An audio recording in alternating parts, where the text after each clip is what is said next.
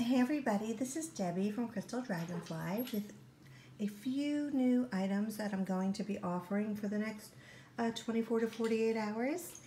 On the bottom here we have some rectangular polished selenite sticks. Each one of them has the different moon phases etched onto the surface. Some people call them charging plates. I think they're really fun to just put a different tumbled stone or a small rough piece on each different phase. They could all sort of have the same intention, the same color.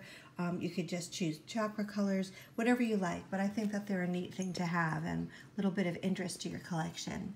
I also have one of these etched red or peach selenite hearts. It has a very bold Om symbol in the center surrounded by a mandala pattern. And the leather journal, which I was sure I had none left. And I came across one today. So who knows, I can't ever say this is the last one I have about anything, because apparently when I think it's the last one, a week later I find another one. But this one has a unakite cabochon in the center. It's hand tooled, and I think I don't have any more, but who knows. But for now, this is the only one that I know of.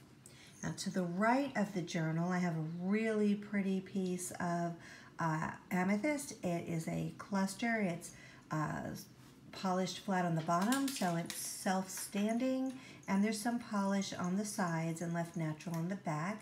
And at the very top, it's about 4 inches tall. It's a nice chunky piece.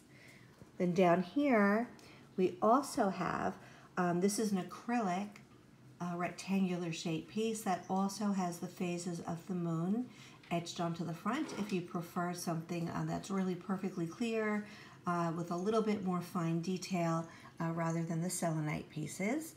And last but not least, I got in some new round crystal grid bases because I use these bases to place crystals on to make a crystal grid. And I love dragonflies, so I asked the wonderful, talented woman who makes these for me if she could come up with a dragonfly pattern, and I'm really excited about it. So I do have 5 of these, and all of these items will be packed and sealed away in about 24 to 48 hours. So if you're interested, just make sure that, oh, excuse me, Morgan, just make sure that you get in touch as soon as you can before I pack them up, because once those boxes are sealed, then I really can't open them up again. So thanks for watching, and I hope you have a really fabulous evening.